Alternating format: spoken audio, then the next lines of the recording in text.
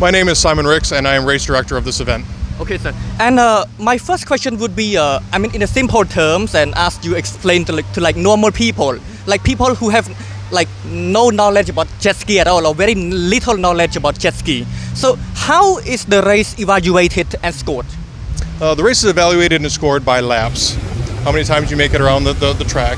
Yes, sir. We have a tower with qualified scorekeepers who count every run number on every lap. Yes, sir. And depending on the class or the category, determines the number of laps that the riders are mandated to go around. Once that is completed, as long as there are no penalties on that rider, the scores are tallied, and whoever finishes first takes first place. Whoever comes in behind them, second, third, fourth, and consecutively on down the line.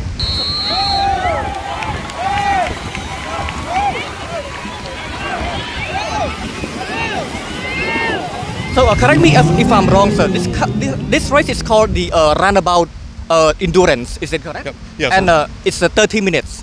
So, like, riders who score the most will win, or something like that. Sir? Yes. Whoever scores the most laps. Mm-hmm. It's 30 minutes, so as many laps as they can complete in 30 minutes. Yes, and that's after the 30-minute time, you have one more lap to complete, and then the race is over. Okay, sir. And also like the variables, so for example, the wind speed, or the size of the the watercraft engine, and also down to like the weight of the athlete. Does it count in the score or not? No, it does not count in the score. That all matters on rider ability. Yes, so there's different boats with different horsepower ratings.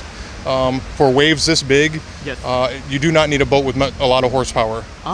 Because you cannot reach top speed in waves like this. Okay, so you need one that's got less horsepower but more reliable, okay, to make the completion of the race. And what are some of the mistakes that allow the riders to have the penalty? Like what are the chances that they can get a penalty, for example? Penalty can be for missing a buoy. So if they go on the wrong side of the buoy course, that will count as a penalty. If they fall off their boat, yes, they penalize themselves, because it takes time for them to get back to their jet ski. On the endurance race like that, buoy calls are the biggest penalty we'd have. Yes, sir. And the race just now, sir, how do you feel about it? Do you see, like, is it going well? And which country do you think is going like better than the other? Like so far, not sure yet.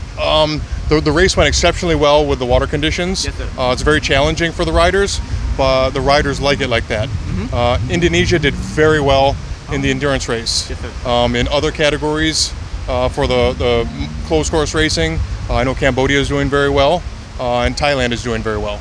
Yes, sir. And just one last question, sir. Just now the sky was very dark, and it rained a bit. So were you worried? No, as long as we do not have lightning, we're not worried. We have raced in rain before, okay. But rain is not a factor unless it's a very serious downpour. But any light rain, that's not an issue. As long as we do not have lightning. If we do have lightning, we will stop racing.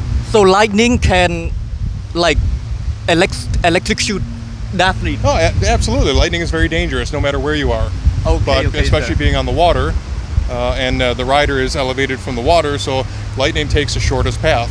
Yes, sir. So it may take a path to a rider, yes, so we sir. cannot take that chance. Yes, sir. And is it your first time here in Cambodia? My first time in Cambodia, yes. Okay, sir. But I've worked many races in Thailand. Yes, sir. But first time Cambodia, very beautiful country. Yes, sir. Thank you, sir. Thank you so much. Thank you very much. Yes, yes.